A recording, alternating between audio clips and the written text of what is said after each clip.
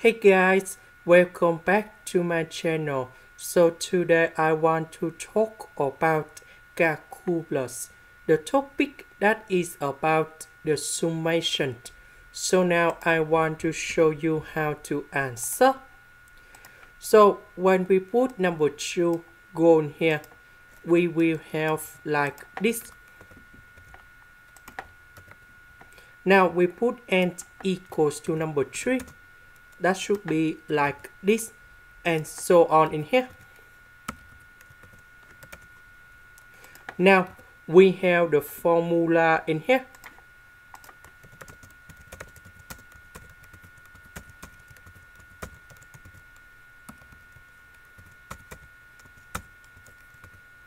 So that should be about like this.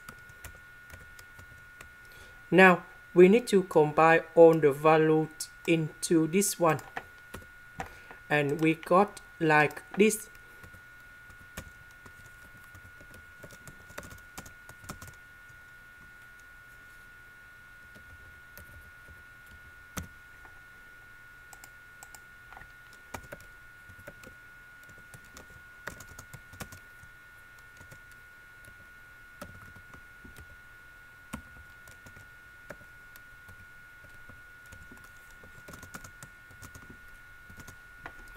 So number 1 we can change into 2 square over 2 square because I want to do about common denominator, similar for this one. And number 1 we change for n square over n square.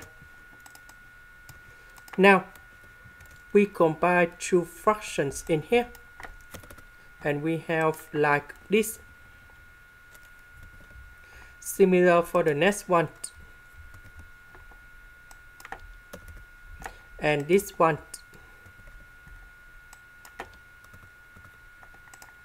Now in this one we have the formula.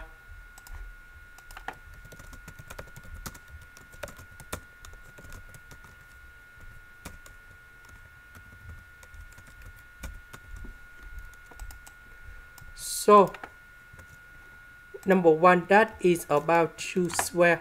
Now we have a square minus b square. We need to transform this one into this one, and that is about number 2 minus 1 multiplied by number 2 plus 1.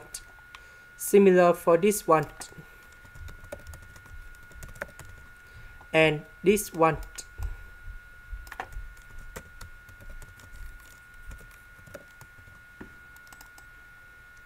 So 2 minus 1, that is about number 1. 2 plus 1, that is about number 3. 3 minus 1, that is about number 2. And 3 plus 1, that is about number 4. So if I repeat again in here, that should be about like this.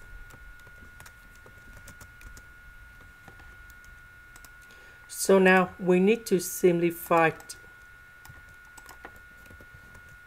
So if we look carefully, number 3 in here, number 3 in here, then we cancel about 3 square. Number 4 and number 4 in here, they cancel about the 4 square. So that means 2 factor nearby, they will cancel about the denominator in the between. That means this one, simplify this one. So if we repeat like this, we just have only this one. So we have 1 over 2 square, but we have another number 2 in here. They cancel, we have 1 over 2. And in this one, we will have about n square in here.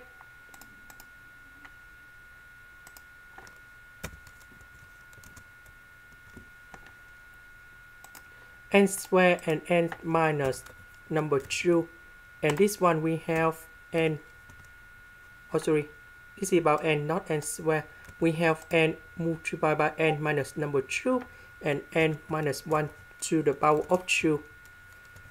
So we know that n simplified by n square, n minus 1 simplified by n minus 1 square in here, because we have another n minus 1 in here. So in this situation, we just have n 1 over n in here. And the next one, that is about n plus number 1. So now n plus 1 divided by n. So that should be about 1 plus 1 over n. So we know that when n approaches to positive infinity, this one will go to positive infinity. Number 1 divided by positive infinity, you got number 0. And now we just have Ln of 1 over 2. This is the end. Thank you for watching.